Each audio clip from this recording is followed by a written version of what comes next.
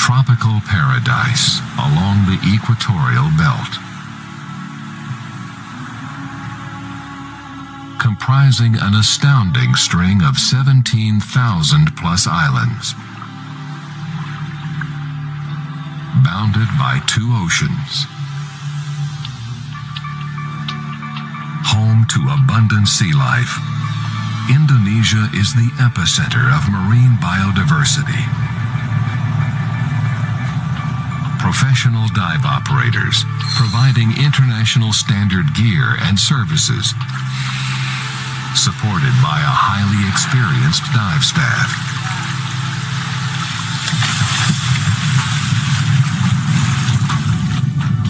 Endless underwater gems waiting to be discovered. Boasting hundreds of stunning dive sites, catering to divers of all levels. Dive breathtaking drop-offs and explore old shipwrecks and countless variety of macro life.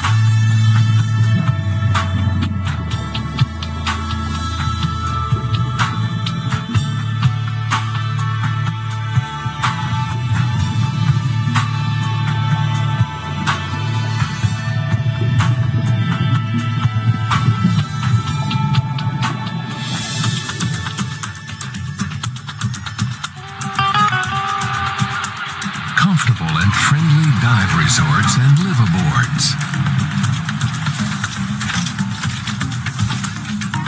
For exciting diving in various parts of Indonesia.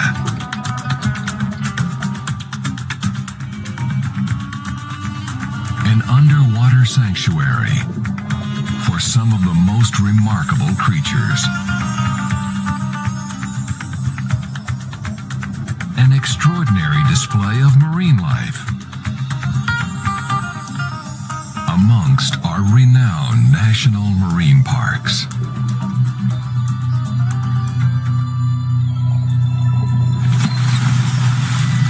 However, vast areas are yet to be explored by divers. The heart of the world's Coral Triangle Center, home to over a quarter of the world's marine life.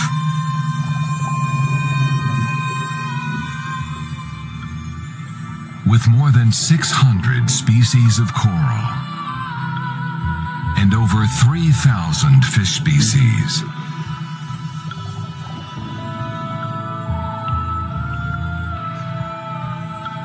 A spectacular aquatic biosphere.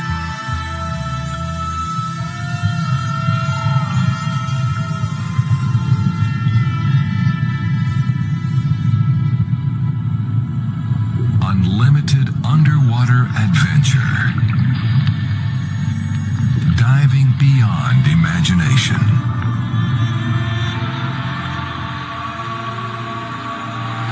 Wonderful Indonesia.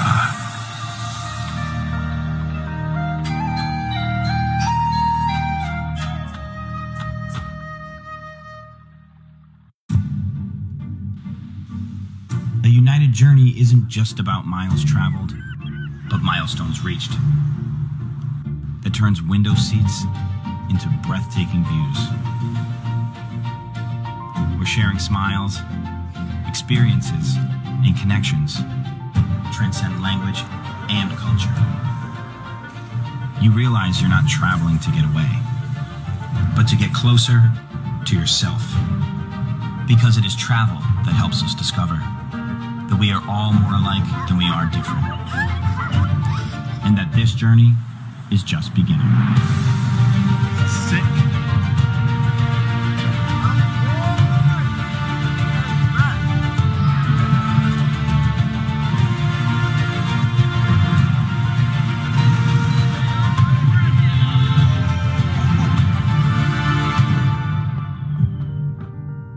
Connecting people, uniting the world.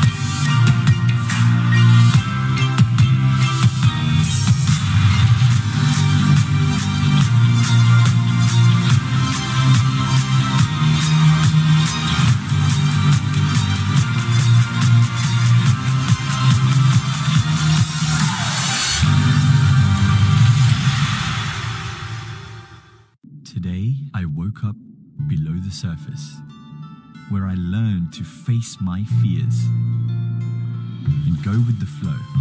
But it's when I came to appreciate the big and the small, made new friends from all over, and could no longer hide my true colors, that I knew I'd emerged a local.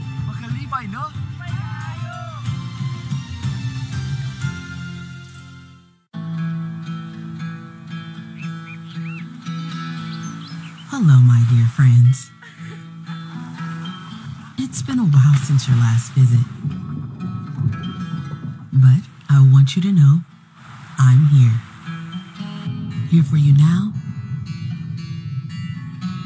and in better days ahead.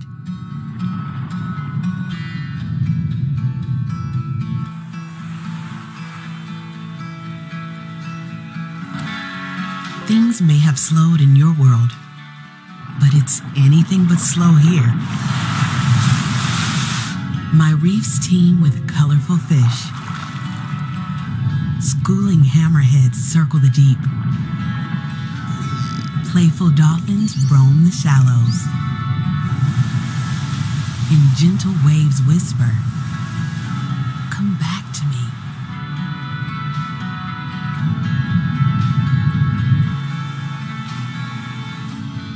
I know you're spending hours dreaming of my underwater forest, of my soaring eagle rays, of my wise giant leatherback turtles, of my playful and friendly lions, of the stars that shine below, and the serenading humpback singing. And just as you are resetting, so am I. Everything is more vivid, more plentiful, brighter. I'll continue to surprise you more than ever before. We're always connecting, you and I. In me, you seek solace. And I promise to heal you and delight you.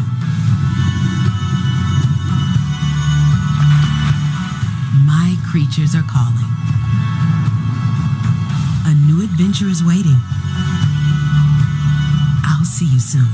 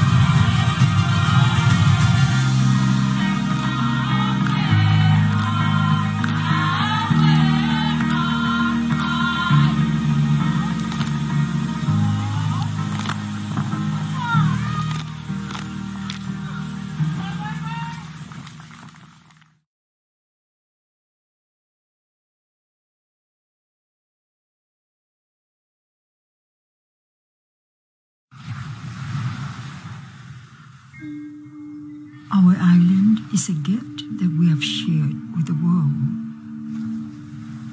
But in the stillness of today, our island is asking everyone to give us a moment.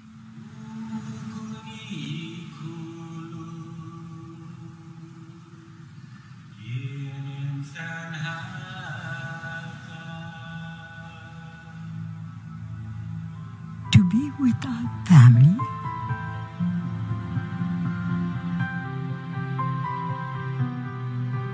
Ifamagonte, our children, our grandchildren, Itanota, our land, our thoughts,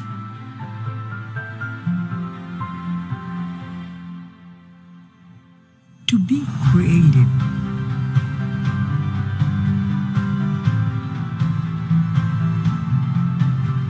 Fanhongi, to have faith.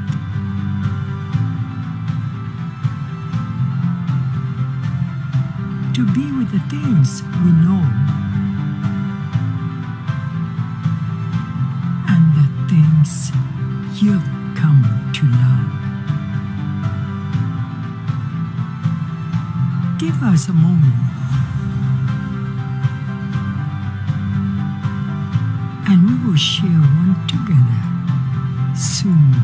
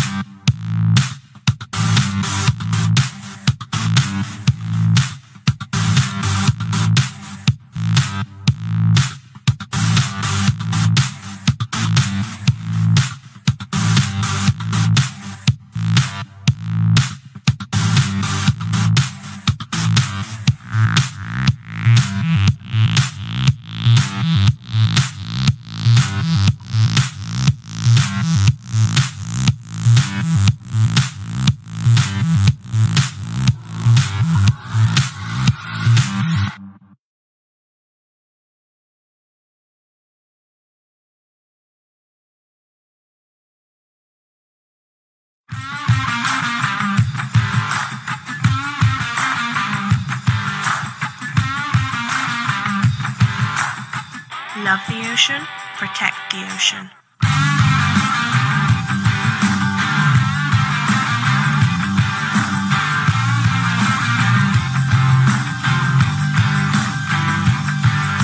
Ocean positive. Swimwear made from lost or abandoned fishing nets, recycled from the sea.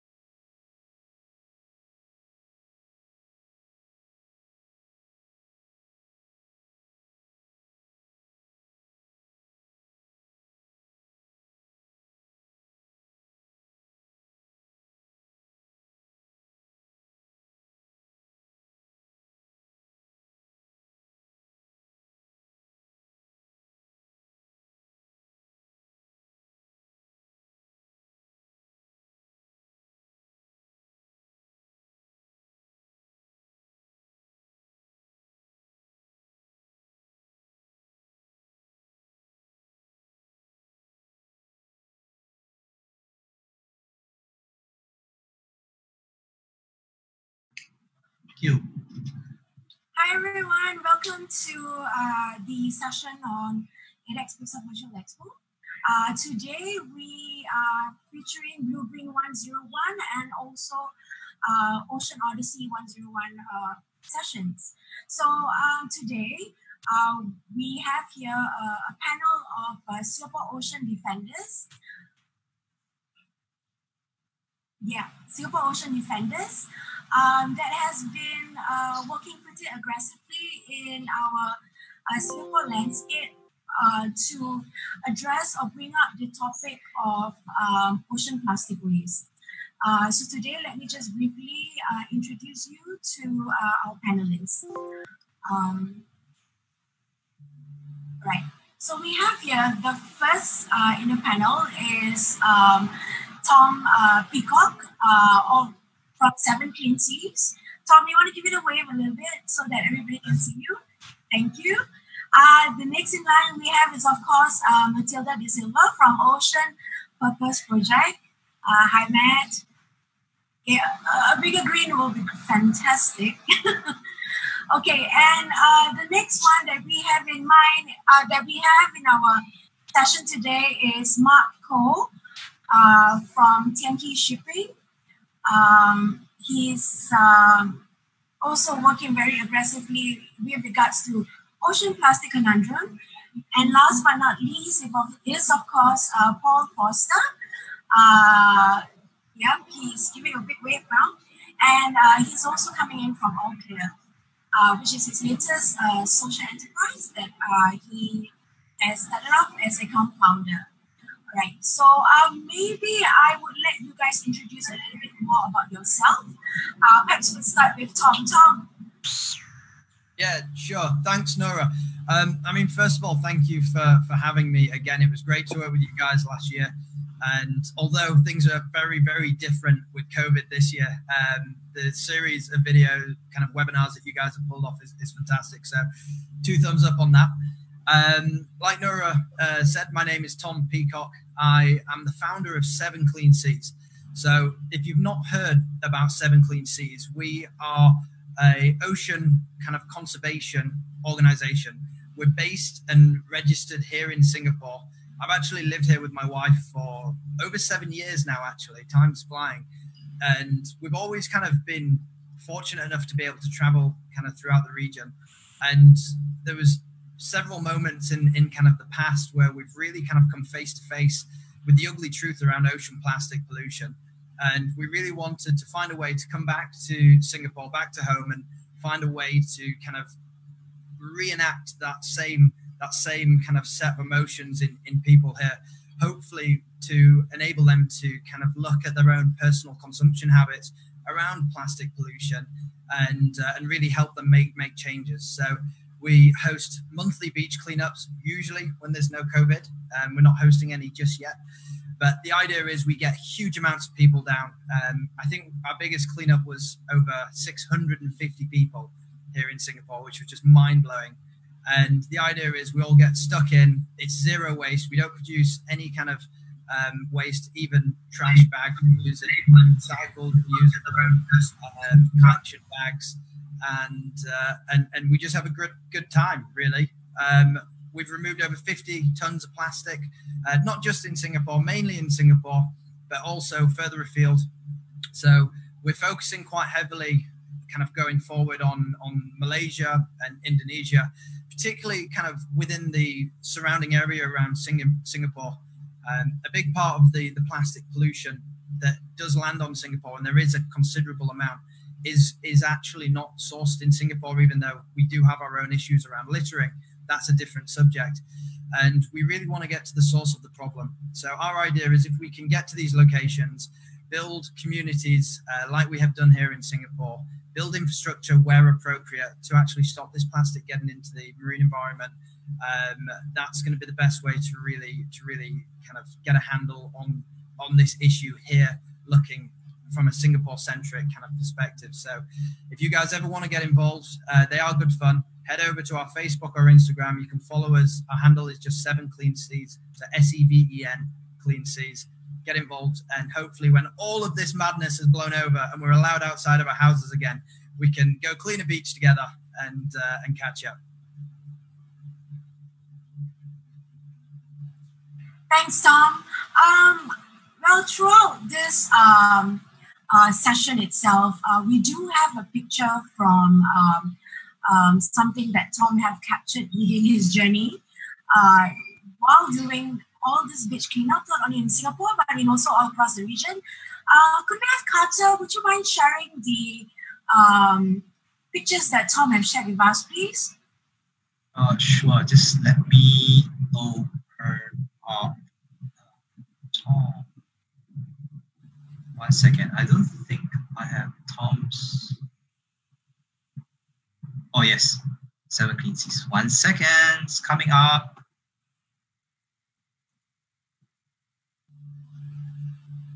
Okay.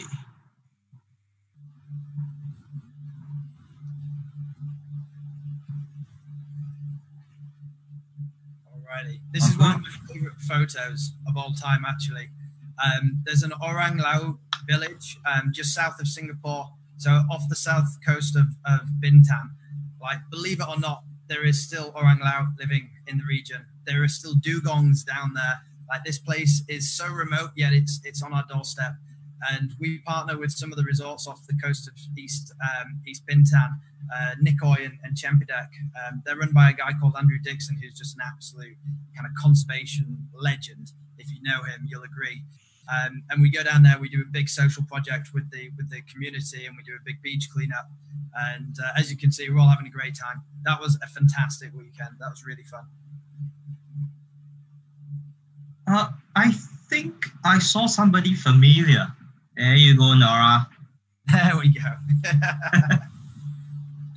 Yes, I participated, and this is very fun, I must say. It was a very interesting experience. It was great. What I've not told you is that I took us all and camped on a desert island, like literally nothing on this island. 30 people. It was amazing. Brought Nora along for the ride. Didn't realize there were so many sandflies, so apologies for that. But I think you had a fun time. It was great. And then knee deep, my trashiest picture, knee deep in plastic. That skip, to give it some context, is as tall as I am, which isn't very tall, but it's pretty tall. It's 8 foot wide. It's 18 foot long. So when it's filled, it can hold about 3,000 kilos of plastic, which is mind-boggling. And that's from 2 beaches in Singapore. Tom, where is this at actually? This is out towards the Tanah Merah area. So depending on the time of year, like the issues with plastic pollution in Singapore are really kind of monsoonal. So there are some times of the year where the East Coast will be super dirty, like crazy dirty. The NEA do a really good job of keeping on top of this with their contractors. They're cleaning it up to 3 times a day, and it's still accumulating. We go to a couple of the hidden spots out there that don't get any attention. And as you can see, it's horrific, the amount of plastic. And I wish I could tell you like this is a special situation, but we can go to this spot almost like every other day and collect this amount of plastic. When the wind's blowing in the right direction, when the weather's right, so depending on what the rains have been doing, it's horrific. There's no other word for it. To me, that is the situation I want people to be kind of immersed in. If we can immerse the general public in situations like this, I hope that they become as shocked as I was in the initial phases and get on board and go do something.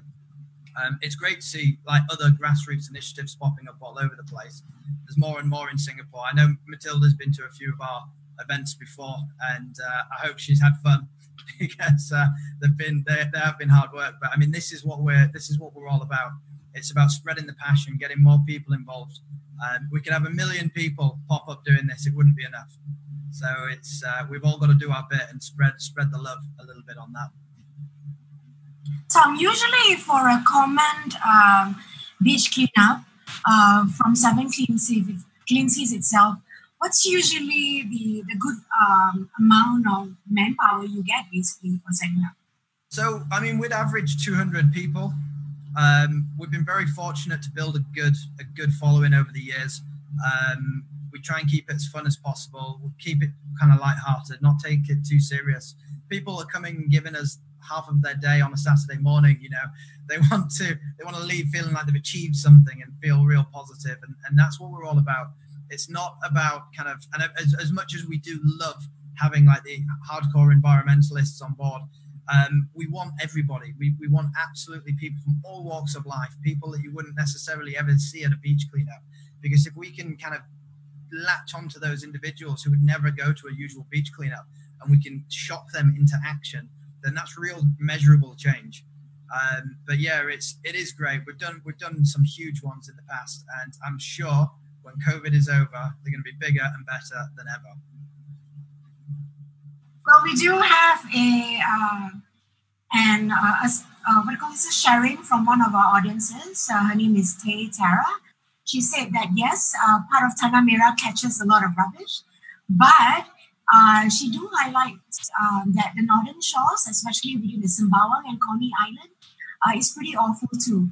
So I think most of us, I mean, for yourself, Tom, I think you did some cleanup over that area as well. So how true is that? We do spend half the year up on the northern shores. So again, it comes back to kind of the monsoonal nature of plastic pollution in Singapore. So you'll find between kind of October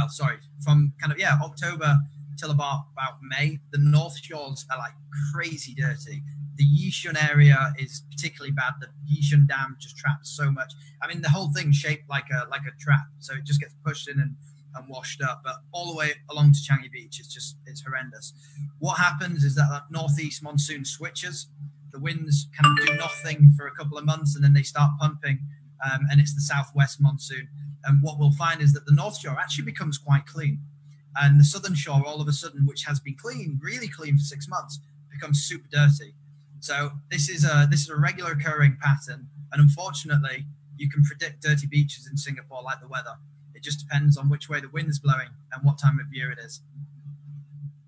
Well, thank you, Tom, for the sharing.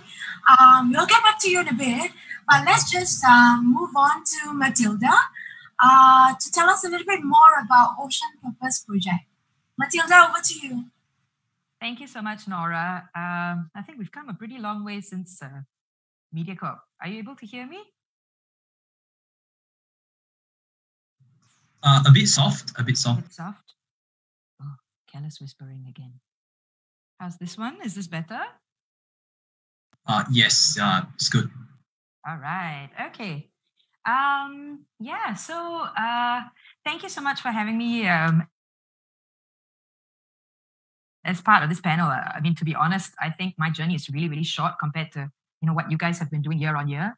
I actually used to go off and join Tom's beach cleaning escapades. I've always said that, if you want to do like the big massive beach cleanup, you go look for 7 Clean Seas because he got the skip and everything. I mean, like, this guy is like, go big or go home. And it's a fun day out. Although it's as you sort of get stuck in and you're on a stand-up paddleboard and you're looking at all that plastic, you also kind of wonder, like, okay, there has to be something more to that. So, I mean, to a lot of people, I think most people would recognize me as maybe being that Singapore Idol person, or my corporate friends would be like, okay, what's this business about Ocean Purpose Project, and why have you kind of gone off the reservation and started a social enterprise? And I think a lot of it has to do with my background. In 2015, I represented Singapore in a dragon boat race in Boracay. And we were having a time of our lives paddling. It was fantastic. Drinking more than paddling, I think. But, it was a lot of fun, won a lot of medals. But I didn't realize that just with that weekend of exposure to the polluted water, I mean, none of us realized the water was polluted. It had triggered my immune system to collapse. And about 20 dragon boaters were also hospitalized from that race. Only much later in 2018 did I realize that this was because of the massive amount of sewage and runoff that was coming off the hotels in Boracay. And all that was going straight into the beaches that we were swimming, paddling. Dive instructors were diving off. And that just jolted me, because I personally then understood what was going wrong with me. with my health. And it kind of made me think, wait a minute, there are people, and we have friends who actually live on those beaches for years. That's their livelihood. They're lifeguards. They run businesses there. How are they coping with this water pollution? And that's something that it's kind of been bugging me. And even though I went off and did my let's see, is this better? Are you able to hear me better this way? Okay, yeah. So even though I started going off and paddling, I realized that, even at work, I was searching for something with a little bit more purpose. And I think last year when I was at DBS recruiting social enterprises for the DBS Grant Foundation, I just really got infected with the energy of people who were just like me in your 30 plus, who decided that they wanted to, find purpose in their careers, go off and pursue any one of those UN SDGs and just really dedicate their time and effort to it. Every single person on this panel is very interesting, comes from a different background.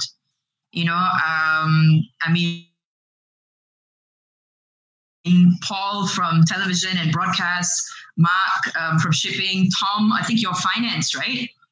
Nora, you are, fashion. And the beauty of this generation is really that, our generation kind of went, okay, we want to work with purpose. We want to do something different with our lives. And that's where Ocean Purpose Project was born. In fact, to be honest, although we started last year, we've only really incorporated the company on the 3rd of March. So what a time to start. Okay. But, last year was when we really just sort of began our first project, which was in plastic to fuel. So Carter, if I could trouble you to just push that image up on the screen. Sure. One second. So, one of the things that I was struggling with was, thinking to myself, wait a minute, am I just going to start yet another social enterprise? What is a way that we could try and solution engineer around the problem? So this is an interesting slide because this doesn't talk about Singapore, but it's talking about an island called Madang, which is located in Sumbawa in Indonesia. And this island is inundated with about 2 to 3 meters of plastic. And what's interesting is a girl that I met, in fact, at some of the 7 Clean Seas beach cleanups, some of the Trash Hero beach cleanups. Her name is Lisa Jones. She's a Pilates teacher. The two of us kind of hit all the beach cleanups, kind of like a CrossFit thing. We were like, oh yeah, look at this guy. They're only picking up 1 bag. We're going to hit 10 bags, And we just kind of came to this agreement where there has to be something that we can do with this plastic. There has to be something circular that we could do with it. So long story short, last year was really about working together with her and setting up the social enterprise of the island called Madang for Change and driving the Plastic to Fuel project, which if you can see, we've got one of the lovely islander kids, who's sitting on his own couch of water bottles. The villagers had been inundated with this plastic, and and they had kind of put the word out, looking for someone who would just be able to offer them a solution.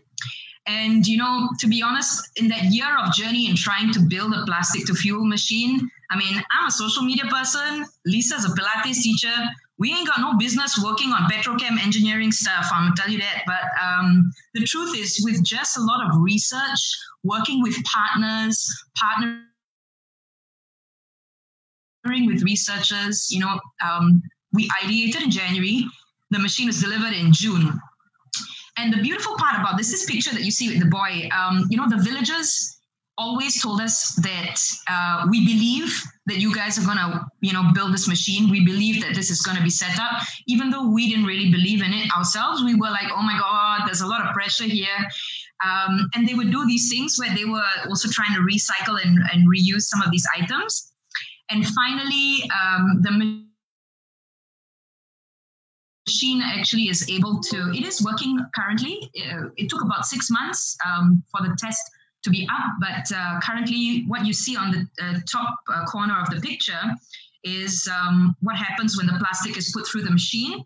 It gets turned into all of these different kinds of fuel. On the extreme right, you have that char, kind of like a black tar. And then you also are able to extract about jet fuel grade kerosene from this process. So, I mean, there's a lot of issues with plastic to fuel that need to be sorted out. Primarily among them are hydrocarbons and trying to sequester all of these gases. But I think what this experiment kind of showed us was that through collaboration with other social enterprises, with researchers, and also with industry partners, especially people in the petrochem industry, in a year, we were able to solve part of a problem for an island that nobody really cared about, was stuck in the boondocks. And this is really where, that proof of concept, they were the first to sort of put their hands up and say, sure, we'll test this out with you. And this is something that we want to do in Singapore. So that's what Ocean Purpose Project is working on. And I think, the greater spirit of this and what today's webinar is about really is about talking to all of the social enterprises and, the amazing work that's already being done in Singapore to celebrate, and kind of also be able to pull all of those resources together and just kind of attack this problem. I mean, Singaporeans, right? They'll kind of think about something and then they'll roll it in their head. And then after that, they'll be like, all right, this is how we strategize. We're going to do this. I'm going to grab you, Paul, and I'm going to put Tom on this, and then Mark's going to go out on the boat. Literally, we're just naturally geared in this way to be efficient and start thinking of things. So, yeah, that's kind of what Ocean Purpose Project is all about and where we want to go with that. Long story, right, Nora? Hola, no long story lah. Yeah, we speak English now lah. Okay. Yes. Anyway, like what you said, this is true. To actually manage this ocean plastic pollution or even the waste management with regards to single-use plastic has to be not a collaborative work, not only in Asia, but of course all across the world as well. So thank you for sharing, but we'll catch back to you a little bit later. And let's move on to Mark. Mark, please tell us more. Hey, Nora, thank you very much. First of all, I'd like to say thanks to everyone on the call, ADEX for the invitation, Mathilda for the recommendation, and of course, it's great to catch up again with Paul and Tom. And of course, I want to thank all the members of the audience right now taking time out to listen to all of us. So my name is Mark. I work for a company called Tien San Shipping. We are a local company in Singapore, and we have been very lucky that for the past 20 or so years, we've been contracted by the Singapore government to clean up the waters around Singapore. We've been doing it for a while, and I think I share the sentiments where a lot of the panelists have said there's actually a lot of water pollution in Singapore and a lot of trash does come in. Most of the trash does not originate from Singapore, it originates from all around Southeast Asia and it finds its way to us. Like Tom said, a few months out of the year, it's dirty up north and sometimes it's dirty in the south of Singapore. But to give you an idea, we literally face, and I would say, describe it like this, never-ending waves of plastic pollution coming into Singapore. Now, we have a limited fleet that we can work with. And even with this limited fleet, we clear about 5,000 cubic meters of waste a year, of which about 50% is plastic. And this number has been going up. It used to be a bit less plastic. Now that number has been going up. And that, in terms of weight, is about anywhere between 1,000 to 1,200 tons of plastic waste that we clean up from our waters. This is not including the stuff that Tom cleans up, that makes it to the beaches, that makes it everywhere else. It's just what we can intercept before it gets to our shores. And just to give it perspective, that is about one entire Olympic-sized swimming pool of waste alone. So that's if Carter, if you can just pull up like a photo of some of what it looks like in Singapore, in the Singapore waters all the time. I think I just want to go to the photo in the top right. What you see there, a lot of people, when they see this picture, they think this is somewhere else. But no, that's in Singapore. Paul and Tom, you guys have been there. You know where that is. That's near the Woodlands checkpoint up north. And this will be during the southwest monsoon season. So it's like that every day. In fact, this picture it's not a bad day. It's actually maybe 4 or 5 times that amount. So besides receiving things like that, I also wanted to go to the picture just below that. You can see like a long line of blue bins. So we also pick up things like this that are floating in the waters around Singapore. And these are actually from, I believe they are mussel or oyster farms in Malaysia. And during storms and such, they just break off and they just come into our waters. Of course, below that, something else we pick up is a kelong. Literally, the kelong got dislodged somewhere and it just came into our waters. And then when we saw it, we're like, oh, wow, we have to clear this up. So that it was actually quite large. And I don't have a picture there, but when you look inside, it was actually a full structure. They had equipment and machinery and everything inside. And these are the types of things that we have to deal with. So what you can tell from this is a lot of this is all man-made.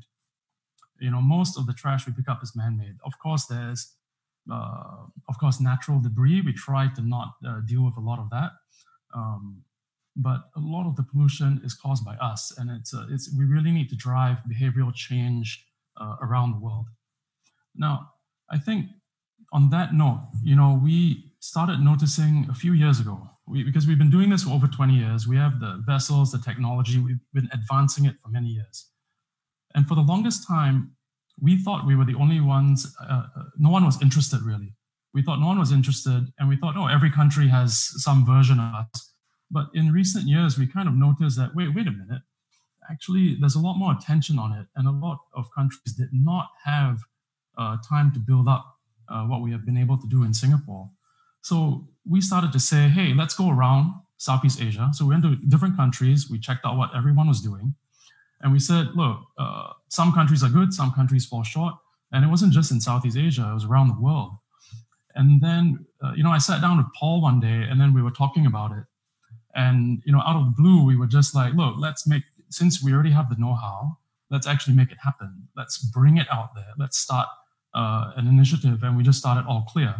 And of course, on that journey, we've been very lucky to meet Tom, meet Mathilda, and, Nora now is great to meet the team at ADEX as well. And I think on that note, this is something we really want to push out there to make it available to everyone. So what we can do in Singapore, we can do anywhere. And if anyone wants to take part, we are more than happy to work with anybody. If you want to come out, we can bring you out on our boats anytime. We can do a cleanup, and we can work with Tom. Awesome! I see some people putting their hands up there. So we should do it. We should all work together for that. So on that note, actually, Nora, I can hand it back to you. Well, Mark, I actually have a question for you. Oh, awesome. Okay. So what actually goes on when the volunteers goes on board of your boat, and how's the process of this beach cleanup happen actually? So on our side, sorry, I did not clarify that earlier. We actually don't do beach cleanup. We clean up the coastline. So before the waste gets onto the beaches, we try to hit it there. Now, what we do is we actually do this for the Singapore government. All right. However, we notice that a lot of people are very interested in it. So for us, we just have vessels. You can come on board. We have equipment to scoop up the waste. Also, we try sometimes to trap the waste. Of course, finding the waste is another thing, but our team knows where that is. So it's as simple as it sounds. As either a boat, depending on the size. You can just jump on and then do waste cleanup. I think Tom and Paul, I've been discussing with Tom and Paul, like if you look at the smaller vessel here, I think, for people, PPCDL, for the guys in Singapore doing boating, you know what that is. That's just the pleasure craft license. You should be able to just jump on board one of these and actually go out and do a cleanup as well. Now, the one on the left, which Carter is circling, this one is actually more aligned with an industrial scale cleanup. So we will not be able to put people on board this vessel, but we have other vessels that people can just jump on board. So the small blue one, if you have a license, you can actually jump on board and start doing cleanups. For the people without a license, we have different vessels. Unfortunately, they're not pictured here, which we can get people on, and then we can go out and do some cleanups. Hope that answers the question. Well, that leads to another question.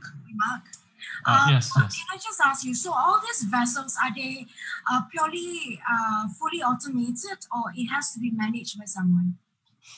So the vessels in Singapore now, the machinery is fully automated, but the navigation still needs to be done by someone who is licensed to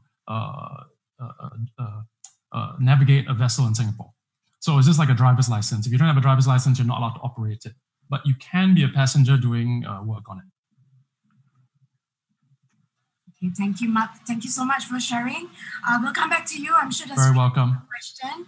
I do have a lot of questions actually. I'm pretty curious about your nature of business actually, with regards to plastic cleanup.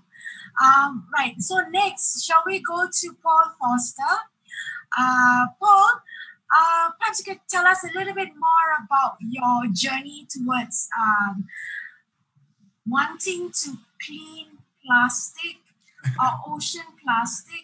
How did you get into that landscape altogether? And also tell us more about All Clear. There you go. Thanks, Nora. Can you hear me? Yep. Wonderful. Clear. Thank you. Pleasure to be here with everyone. This is an outstanding panel. I think everyone is ready, kind of said their piece, and it is just so wonderful to see the passion just from everyone that's here. And as Mark said earlier, you know, I've known Mark for quite a long time now. We're old friends that go back in the day, and you know, in late 2018, he literally came up to me and he just said, you know, I'd like to kind of be a little bit more corporate responsible and go out and do a little bit more from TSS and really fix this problem, this global crisis. And I always remember it was National Day 2018. We had this chat together, and you know, that's how All Clear was born. It was born from that simple conversation of, I have the technical expertise and experience on the industrial operation level. You have the volunteer and social responsible kind of, you know, passion. Can we get together and partner up on this? And it was a no-brainer. I've always been someone that's fighting for you know, nature and the environment. And when Mark offered me this partnership, I was like, wow, finally, because I was just thinking to myself, I want to get a cause that I've started, that I've actually cultivated from the ground up and be a part of that, instead of just helping another organization or a group of people that are doing it. As much as I still do that, and I help to volunteer and I help to advocate for them, I thought I really wanted something of a personal mission for myself. So it was just perfect timing, because also I did notice that our plastic pollution in our oceans was just terrible. The last few years, we've been seeing more and more of that. So it's a very natural, organic transition. You know, like it just fell from the sky that Mark wanted to offer me this partnership, and it was just something that we had to do. As Tom was just saying, though, with all this craziness going on at the moment as well for 2020, it's been a little bit difficult to get things off the ground a little bit more. So operations that we were looking at doing regionally have obviously been put on hold for the moment. But, you know, at least from TSS standpoint, they're still cleaning every day. They're still doing it in Singapore, as Mark's already shown and as Tom's already shown, that what we get around in our waters and eventually on our beaches. So that's still happening, but we do want to still take all clear and move it out into the region, into the international global space, because again, this is a global crisis. It's a problem that starts with us, but eventually it gets into nature and it causes a lot of issues, and eventually it ends with us because it all breaks down to microplastics. And as long as you're eating seafood, you're basically consuming some sort of a plastic at some point. So, you know, this was just something that we had to do, and all clear was something that we came up with from a lot of names that we asked some people to kind of give us at our soft launch event that we did last year. And this was one of the names that came out, and it kind of worked with the message that we wanted to go ahead with, you know, an all clear future. We want to work together to clean up ocean pollution, in particular plastics, and have an all clear future. So yeah, we had a couple of pictures, I think, sent through as well, Carter. I don't know if you've got those over there with you, but it's the same thing. So that's exactly me on the left on one of the TSS smaller boats. So not the big boat, the medium ones. This is a medium one, so it allows us to get a little bit closer to the corner there. And I mean, if you didn't know that I was on the water right now, you could be mistaken that just trash on land. And this again was what Mark was telling me. This was not a bad day. This was, you know, for better lack of the word, a better day. And it's just full of trash. Again, as everyone has spoken before me, it all depends on the wind. It all depends on the tide. It all depends on the monsoon, the time of the year. Most, if not all of this trash is not even from Singapore. We won't name any names here, but you know, that's just in the water, and it's naturally coming to our side. And again, on the right, when we look at how much we collect, and this would be a slightly bigger skip than the one that Tom was in, but it's still the same kind of size, where you're looking at anywhere between 2 to 4 or 5 tons of trash that you can collect and fill those bins with. And you know, you can fill one of those bins depending on how much trash there is in a day, or in a couple of days, or in 3 days. And that's happening every day, every single day, across multiple locations. The boats and the manpower are going out and cleaning this much trash. And you can see a whole bunch of stuff there. I mean, you've got organic waste, you've got styrofoam, you've got metal, but the majority of that trash is plastic. And the bad thing with plastic really is it takes 400 years to break down. It isn't recyclable if it is contaminated for too long in salt water in particular. So me and Mark have been discussing how to really fix this problem, and it is going to the source. I think Tom mentioned that earlier as well, and Mathilda as well, and actually going out to the communities and going upriver and cleaning it upriver before it gets to the ocean, or even going to the communities and providing them an incentive to recycle, to collect the waste before you even throwing it into the water. And whether or not we can create a circular economy to buy that waste back off them to then make fuel, which I think is absolutely fantastic, Mathilda. I think that's wonderful what you guys are doing over there. You said you can make a jet quality kerosene fuel there. I think SIA might be interested in buying some of that fuel off you at the moment. If you can sell it for them to cheap, I think they might be interested. Hook me up. I'll find a contact for you at SQ. We'll get that going.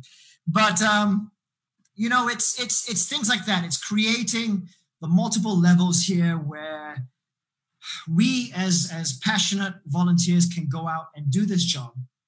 But at the same time, it's a problem we need to stop from the source. So before it gets into the water, educating the communities out there who, and it's not their fault. We always say that most of the communities that are basically adding to this problem, they don't have clean water. They don't have a clean water source. They can't drink water out of their taps like we can in Singapore. So in Singapore, I mean, I don't think anyone should be buying bottled water, period. Bottled water and plastic should not be bought in Singapore, when you can turn on your tap right here and drink the water straight from the source. But in communities in, especially in Indonesia and other parts of the world, they don't have that luxury. So we understand that it's a convoluting issue, and we need to go in and we need to help these communities, whether we can instill clean water source systems for them, or whether if they do purchase water in bottles, that they reuse the plastic bottles or at least recycle them. We can make fuel from them if we can buy them from the tonnage and recycle them ourselves. I mean, there's so many different ways the model can work, but it is getting back to the source and trying to sort out the issues there. And in society, in other countries that are a little bit more modern and have the luxury, to curb our single-use plastics and stop that, actually, to really, really limit that. And I know it's difficult with convenience, but we got to start somewhere, and we all have to lead by example and do our part. It's true. It's true what you say, Paul. Like, for example, the Singapore government's approach is not to ban single-use plastic, but they're more encouraging or leveraging towards the concept of education, and also to instill some kind of consumer perspective on how we go about buying or purchasing anything, basically. So as we're looking at the pictures just now that you actually shared with us, Singapore is a country of convenience, I must say. So hence we can see a lot of single-use plastic that is found within that certain area. But I must also highlight that we did have a discussion a couple of weeks ago with this cave diver in Indonesia. So in Indonesia itself, they are facing this kind of conundrum as well, where a lot of the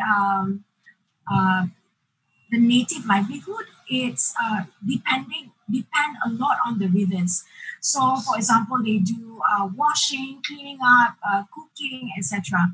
So all these sachets from detergents or even like from food as well are being washed into the caves, and you can see within the stalactites and stalagmites in the cave itself, the entrapment of such what do you call this, packaging as well.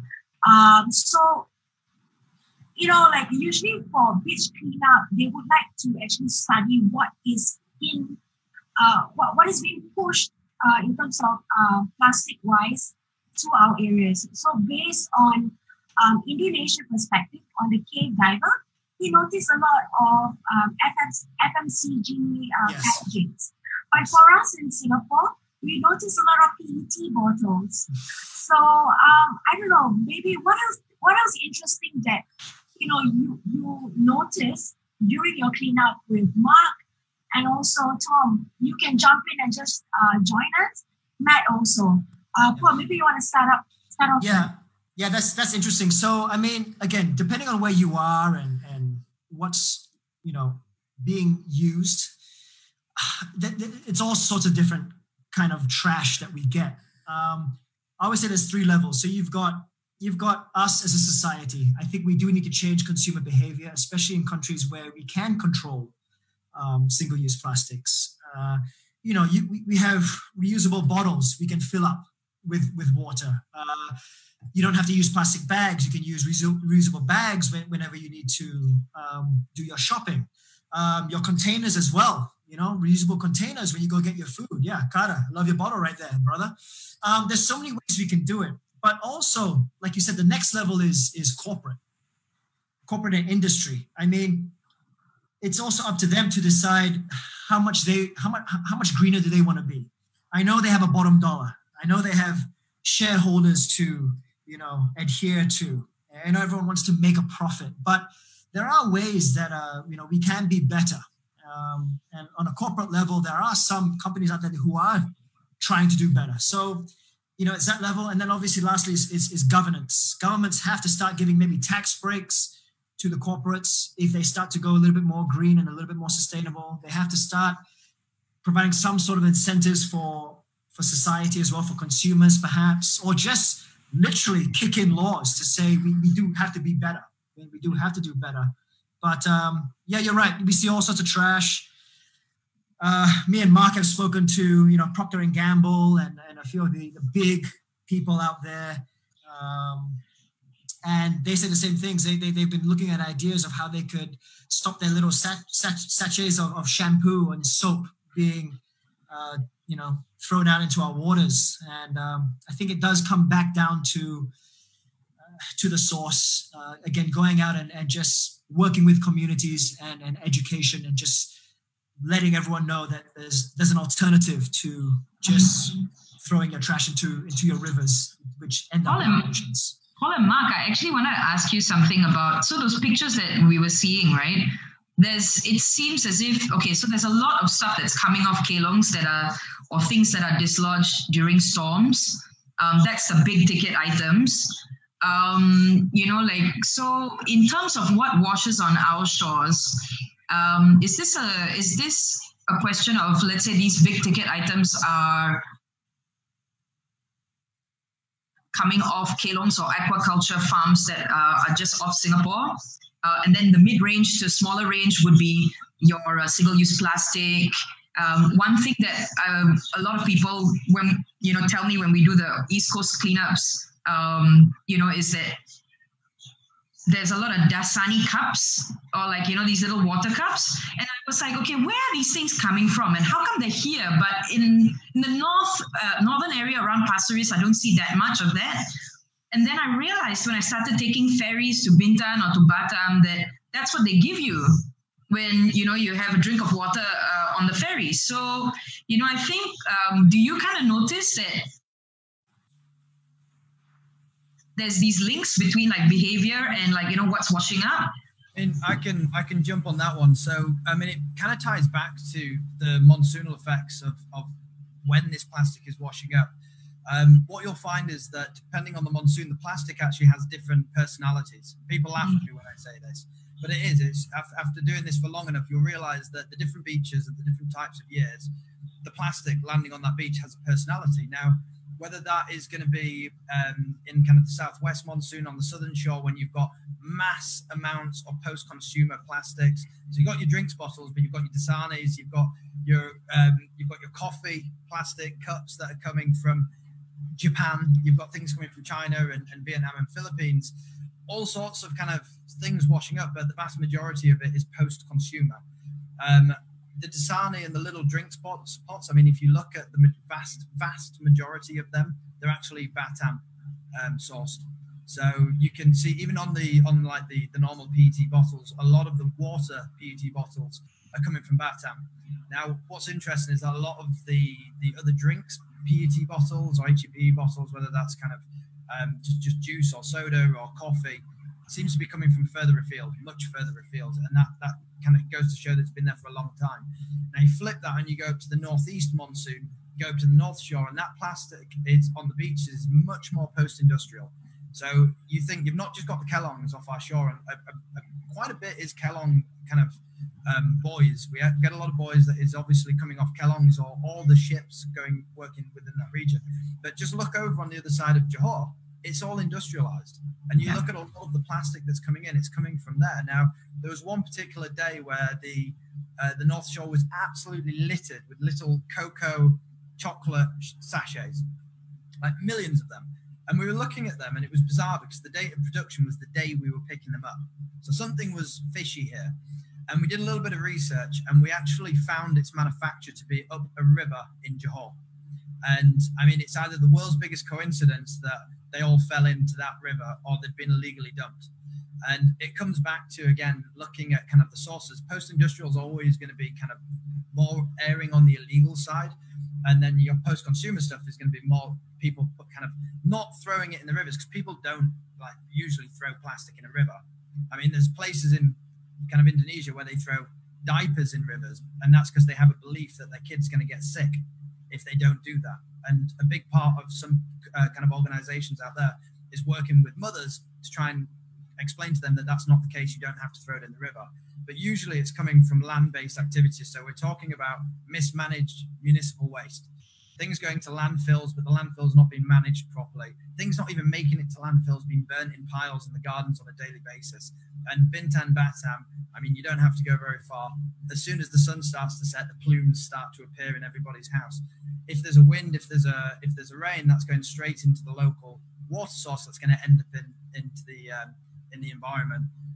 I don't think we can blame these people whatsoever. Paul's absolutely right. A lot of the case, you know, they've come a long way in a very short amount of time, and they've not had the infrastructure spending from their centralized governments.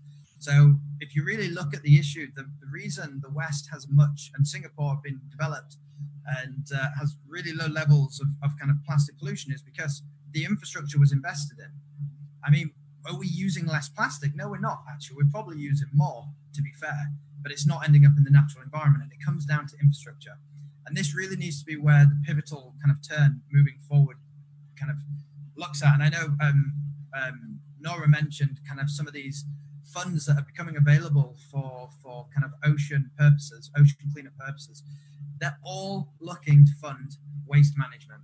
They've got really no interest in doing anything offshore cleanup, onshore cleanup, prevention. They're going straight to the source, and that is very, very, very large municipal waste collection and recycling investments. And I'm talking tens of millions of US dollars. And that's where the money needs to flow. And it's great to see that that's happening. So hopefully over time, things do start to change, but it's going to be a long time. We have to just try and convince these people and these communities that it's worth the extra effort for them, because it's no extra effort for us, right? We just throw it in the bin and it's managed fine, but it's an extra effort for them, and that's not fair for them.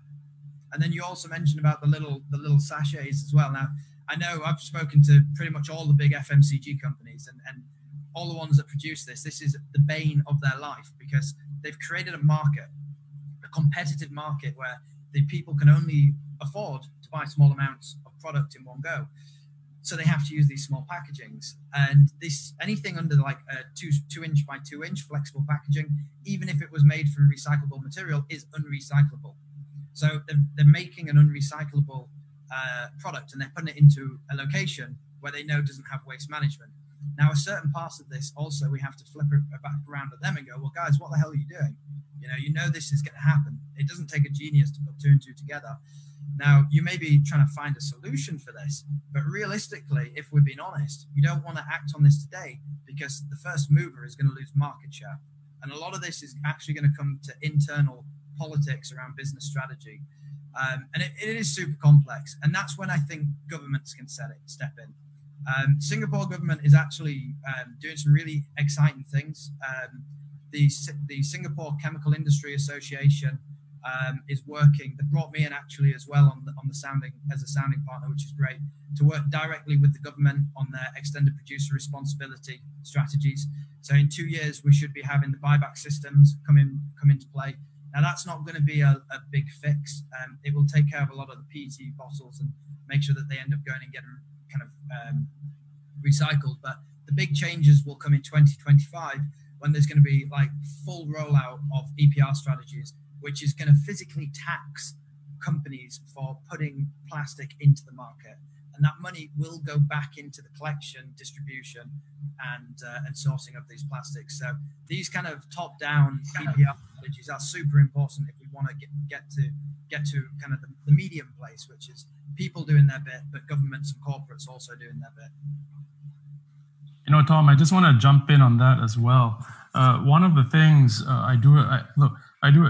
hearing what you say about the cleanup details and all that, and what we get around Singapore, I think not many people actually know those details. So when you were saying that, I was just nodding my head the whole time, like, yeah, that's exactly what we pick up as well.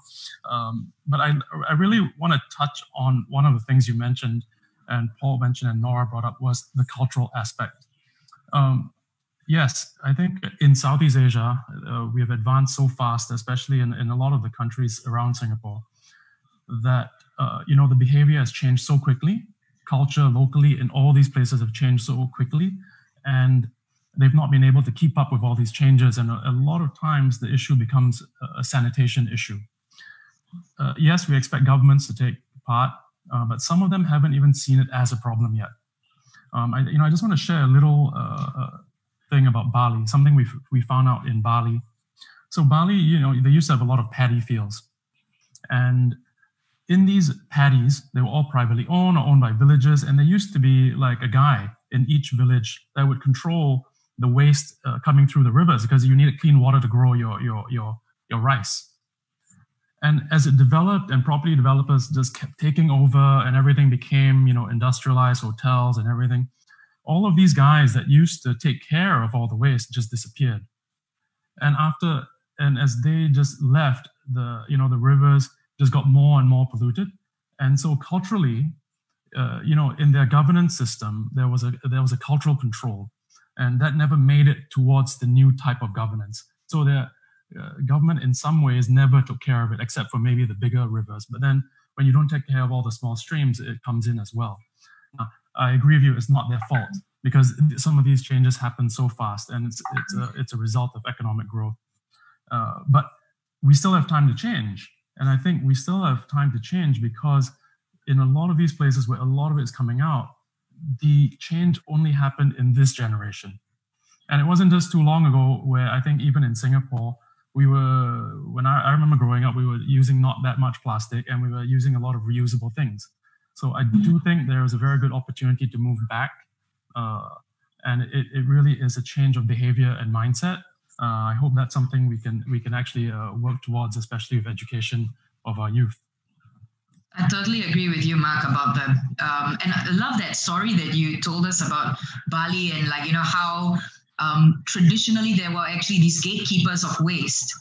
And, I think in terms of digging into Southeast Asian behavior around plastic is really what's also going to shift what solutions arise from that. So in Singapore, I always say in every Singaporean household, there's a temple to a god, right? And that's the god of convenience. Don't touch my bubble tea and the rest of it. But I think, as we sort of start to make it cool for you to bring your own reusable, thing to the bubble tea shop, to have your little straw, to do all of these things. And it just, for me, I love to just have my kopi at the kopitiam out of the glass and the cup. And, I think those kinds of things and celebrating behavior and tradition and what we used to do and how we used to be is probably what's also going to be some of the key behavioral things that help us to then, shift things industry-wise and in a mass behavior-wise as well. Yeah, absolutely. I think I need Paul to remind me of this statistic. I think, Paul, a few years ago, there was this plasticophobia exhibition, and what these guys did was they just went to, I think, 10 to 15 hawker centers, and they just, in one lunchtime, they collected the plastic cups that were left on the table. And Paul, I can't remember the amount of plastic cups they collected. Do you remember that amount? I think it was some number like 20,000 plastic cups over lunch. Yeah, something like this. 20,000 over a day from like 18 hawker centers. Okay. Yeah. And I think that's a crazy thing. It's like, that's how much we actually consume in Singapore without even thinking about it. And it wasn't so long ago where at the hawker centers, they used to actually collect their own cups back and wash it and then give you another one. That was only a few years ago. Exactly. It's just about rethinking all of the things that we used to do. I mean, I've seen in Thailand where they have these stations with hot water where you just dip your cups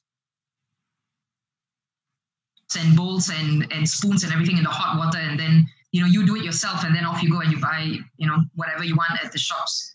Can be done.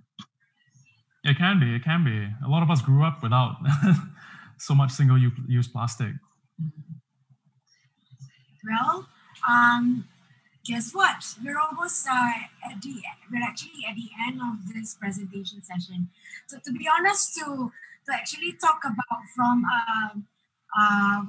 social behavior to circular economy to waste management, recycling process, I think the conversation is endless, to be honest. So I just want to round everything up just to share a little bit about what ADEX is all about. We're not only just a diving show, yeah. There's more to us actually. Carter, do you mind if you can show us a little bit on the Big Blue Book video, please?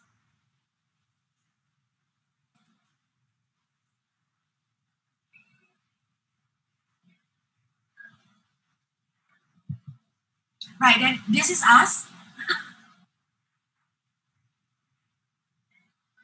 Right. So just to tell us, to just share with everyone that we're also a publication house who's focusing a lot on sustainable issues. So we have 3 titles. One is Asian Diver, and this is our Big Blue Book collection that focusing a lot on plastic itself. So we're one of the few that actually covered the 11 rivers that is the most polluted in Asia. And we call them the dark waters of Asia, basically. So these are the facts and information that we have garnered so far. Tom, I know you have seen this magazine, but this is the latest one, which has a whole lot more information with regards to some of the countries that has been acting on to against single-use plastic. And then also we do focus on the ocean plastic as well. Right. So this one is talking about countries, and 127 countries have basically administered to work against or to work on the single-use plastic itself. So these are just a couple of them. And I know some of the countries, I think that most of us don't even know that they are working pretty aggressively on this situation and what are the kind of initiatives that they do on their own state level as well.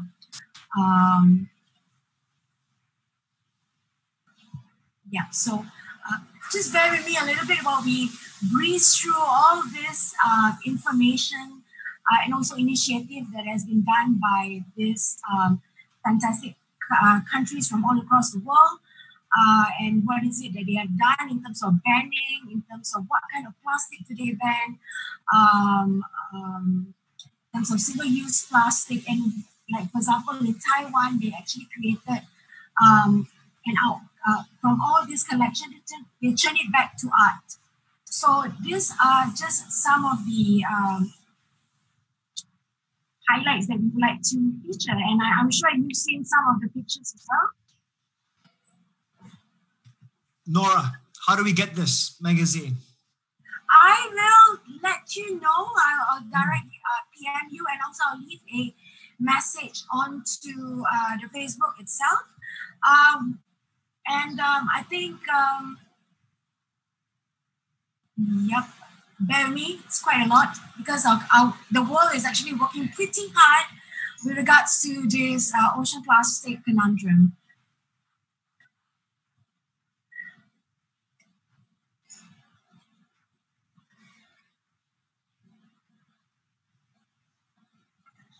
Nora, how long did it take for you guys to put this together? How much of research time actually went into this? Oh, Matt, we did it within a couple of weeks, but of course we do have great connections and contacts within our own community itself. And as divers, as you might have known that divers are the first people to actually see what actually is happening in the ocean.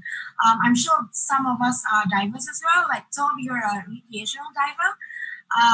Mathilda, we'll get you diving soon. Tak boleh, babe.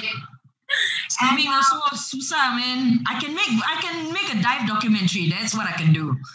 Just ain't gonna go in the water. So Paul, I'm sure you're a diver. Wrong.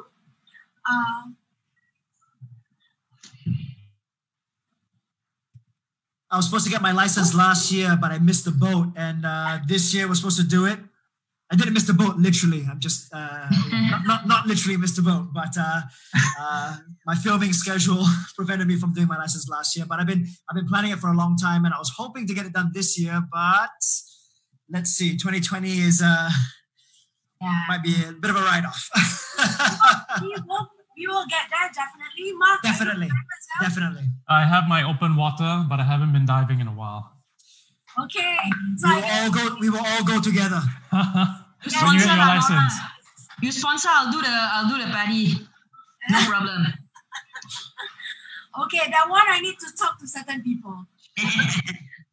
Okay, so just to round everything up, the next session would be Carter, what's our next one?